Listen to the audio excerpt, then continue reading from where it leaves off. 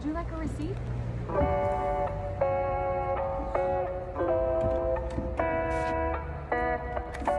When I started doing calisthenics, I think that the biggest things for me was just finding a way to train that felt right to me. And I'm not special in any regard when it comes to calisthenics. I've just been doing this for long enough to understand that failing and falling is just part of it. It's just part of it.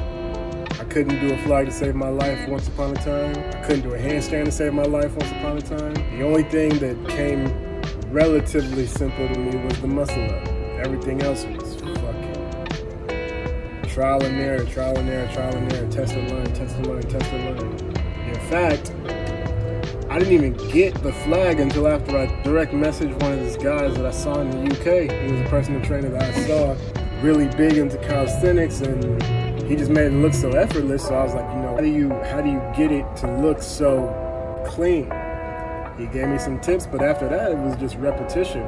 I say this whole story just to say that if you are getting started or thinking about getting started in calisthenics, bodyweight training, or any sort of fitness regimen, you're trying to do a weight loss journey, you're trying to build muscle, you're trying to start a new skill set when it comes to your physical health, just take it one day at a time. That's it. Just take it one day at a time.